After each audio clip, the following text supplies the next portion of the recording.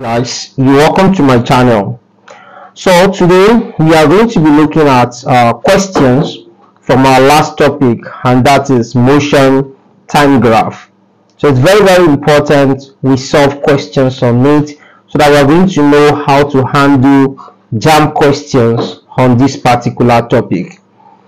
In most cases, like I will always tell you guys, is that getting the explanation in class is not enough until you solve enough questions under that particular topic, because no matter what the teacher might want to explain, the teacher cannot explain 100% ways in which examiner will ask you questions on a particular topic. But if you try your best to solve questions, you are going to encounter questions that are difficult, that will seem like it's not part of the topic. So ability to solve those questions is what will expand your scope as far as the understanding of that particular topic. Am I making sense now? So that's the essence of coming up with the whole of the JAMB questions on this particular topic. So without any further ado, let's get started. The first question we want to consider is from 1984, number 1, and the question states that I'm coming so I can see it clearly now. So the question states that the diagram, the distance traveled by a particle starting from rest is plotted against the square of the time, that is the square of the time elapsed from the commencement of motion. The resultant graph is linear. The slope of this graph is a measure of A, initial displacement, B, initial velocity, C, acceleration, D, half the acceleration, E, half the initial velocity. So which is going to be the right answer here? Absolutely, let's see, because there's nothing in the class that explains how you are going to answer this particular question, because what we discuss in the class is that if you have a velocity time graph, that is a velocity plotted against time, the slope is going to be acceleration. We won't talk anything about if you plot displacement against the square of time, or if you plot distance against the square of time. We don't discuss anything like that, and that's why I told you that solving question is very important. Now, how will I approach this question if I happen to be a YX student, JAMB student? So I'm going to attempt the question by breaking down this particular equation. So the distance traveled by a particle starting from rest, I need you to understand that whenever a particle starts from rest, it means the initial velocity is equal to 0. Literally, this is what they are saying. If a particle starts from rest, we are told that it has a linear graph, right? So linear graph means straight like this, and say the particle starts from rest, this is D, and this is time square. So if I'm to look at the slope of this directly based on the explanation in class, so I'm going to be having distance over time square. So this will just give me acceleration. And if you look at this now, acceleration is there, but is that the right answer? If you pick acceleration at this point in time, you are going to get it wrong. Why will you get it wrong? Let's see how it goes. Now, when a body starts from rest, the initial velocity is going to be 0. Am I getting this now? So if the initial velocity is 0, and as you can see from the graph, you can see the initial velocity is 0. So the possible equation for the distance is going to be either you have velocity to equal to 80, or you have distance to equal to half AT square, or you have V square to equal 2AS. So these are the possible equations of motion that you can have when a body starts from rest. Are you getting this now? So whenever a body starts from rest, the possible equation of motion to solve anything about that body is going to be V equal 80, S equal 1 over 2 AT square, and v square equal 2as. So the question now is that which one has to do with distance and then time square? You guys see that it is the one at the center that has to do with distance and then time square. So I'm going to write this down as s equal 1 over 2 at square. Can you see this now? Now this is the graph plot, right? So if you plot a graph, a linear graph is given as y equal mx plus c, where c is the constant, that is intercept, and then x is the variable on the x-axis, and y is the variable on the y-axis. So if you look at the y-axis of this question, you see that the variable there is s, which is distance. So y is equivalent to s. So y is equal to distance. Are you getting this now? And then x is equivalent to the quantity that was plotted along the horizontal axis, and that is t square. So x is equivalent to t square. Then c, is there any intercept along the y-axis? There is no intercept along the y-axis, so c is going to be 0. And if you look at this place also, you see that there is no c. Now m is equivalent to what? By comparing this, you see that m is equivalent to 1 over 2a. Have you seen this now? So, and the question states what? The distance traveled by a particle starting from rest is plotted against the square of the time elapsed from the commencement of motion. The resultant graph is linear. The slope of this graph is a measure of half the acceleration. You can see this is the slope of the graph here, half the acceleration. So if you have gone by just the definition, the explanation we have in class, this would have been the answer you are going to choose. And JAMB knew that you are smart.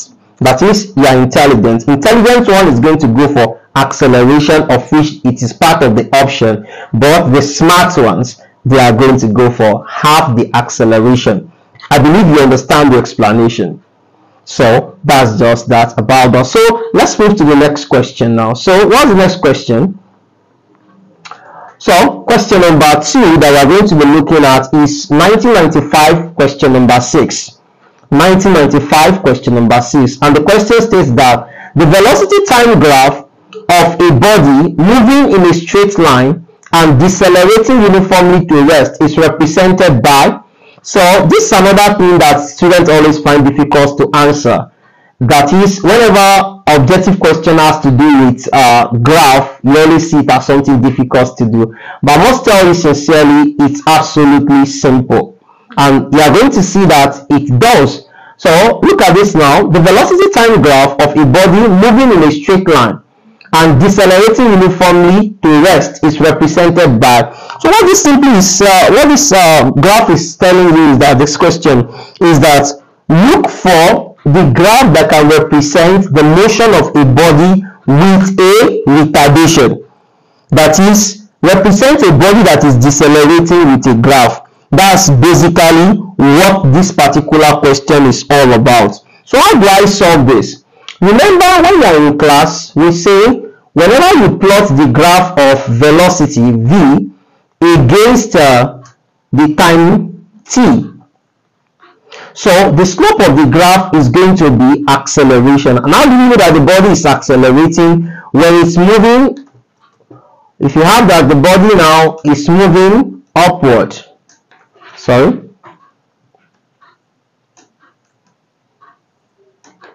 So if you have that the body is moving like this, that is the velocity is increasing. So if you look at this now, you get to see that the velocity is doing what? Is increasing. And increase in velocity means that the body is accelerating.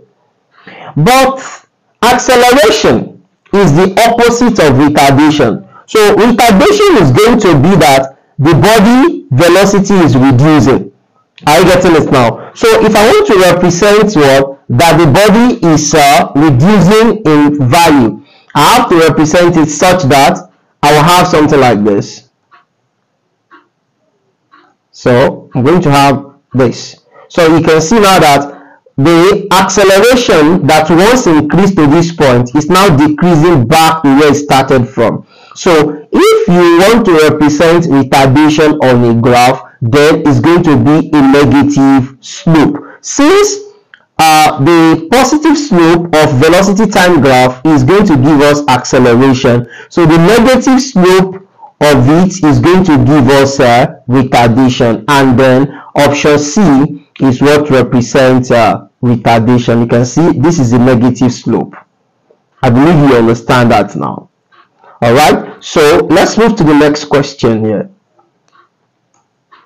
So here is the next question, and I want to explain something so important with this question. The question is from 1989, question number 5. The question says, which of the following graphs represent motion with uniform velocity? So which of the following graph represents motion with uniform velocity, guys? Okay, how do we know that a body is moving with a uniform velocity? So that should be the first question that will come to mind. A uniform velocity motion is a motion with constant velocity. It can be produced from a non-slopy line. Are you getting where I'm coming from now? So if you have a non-slopy line, you can use this to represent what? A uniform velocity. Are you getting where I'm coming from now? So when you look at this now, if I look at this graph right here, from what was explained in the class, you see that this one has a negative slope. So automatically, this can be the answer. If you look at this now, this one has a positive slope, because if I take this down like this, so this cannot be the answer either. So when you look at this one also, it has a positive slope, only that it has an intercept along the horizontal axis. So all of these lines are slopy lines. Are you getting this now? So a line that represents a uniform motion or a motion at rest is what? Is a non-slopy line. A line with zero slope. Yeah. So this is the correct answer to the question, option D. Do you understand that now? I think we explained this in the class. So let's move to the next question, which is going to be our, okay, so this is the next question here. And what is this question all about? The question says, from the velocity time graph shown above. The question is 2012, question number 5. 2012, question number 5. Find the from the velocity time graph shown above, which of the following quantities cannot be determined?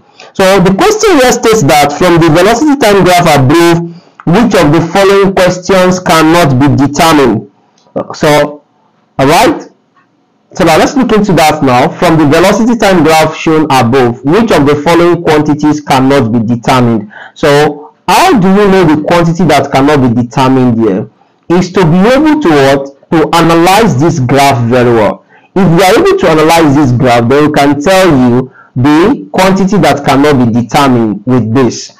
Now, if you look at this, you get to see that motion takes place twice on this graph, year 1 and also year 2. So the kind of motion that takes place here, because this line is a non-slopy line, is non-slopy line, that is a line whose slope is equal to 0. Like I explained in the previous question, it represents what? Uniform velocity. And when you have a uniform velocity is what gives us 0 acceleration. And when you look at this one gives us a negative slope line. A negative slope line represents the opposite of acceleration, and this is going to be deceleration. Are you getting this now? So this is what? Deceleration. So if you look at this graph very well, you get to see that we cannot determine anything that has to do with acceleration. So it means, if you look at this graph now, it means we can determine uniform velocity. And if we can determine uniform velocity, it means we can determine initial velocity as well. So it means A and B cannot be the option. I get, because these two can be determined. And when you look at it now, total distance traveled, you can calculate for the total distance traveled, because you can look for the area under this first graph, that is under A. You can also look for the area under B, and adding A and B together, that will give us the total distance covered. So it means we can determine this. So since acceleration is already equal to 0, it means the ones that we cannot determine is acceleration. So the word initial here is just to what? Confuse you. So in order for you not to get confused, just analyze your question like this, and this will be the correct answer. Initial acceleration. All right, so let's move to the next question.